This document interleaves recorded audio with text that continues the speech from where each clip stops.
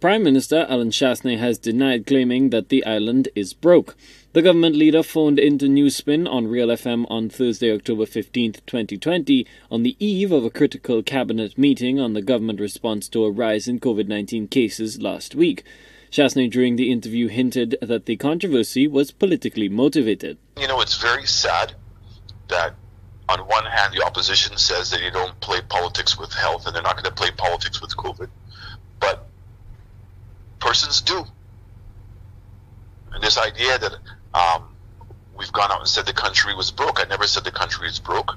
I said if in fact that we have to shut this country down, it is going to put significant amount of stress on our revenues. And as a therefore, it's going to be very difficult. We're going to have to make some tough decisions. We don't have the cash on hand to go and reshut the country down, restart a significant income stabilization program, feeding programs. What do you think now on a more sporadic basis? The Prime Minister's initial remarks, which were made on Sunday, October 11, 2020, garnered regional and international media attention, with some government leaders citing Chastanet's comments in public policy and political announcements. Leader of the opposition, Philip J. Peer, also referenced the statement during a press conference last week, where he sought answers on the state of the nation's fiscal position. Now, some commentators have accused the mainstream press from far and wide of deliberately taking the Prime Minister out of context, arguing the remarks were about the COVID-19 income support programs. So what did the Prime Minister actually say? What's at stake? It's not only the health of our nation, but is also the economics of our nation. It's no secret.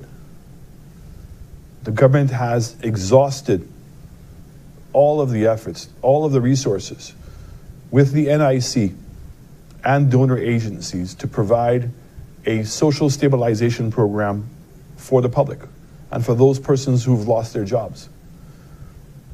We have no more money.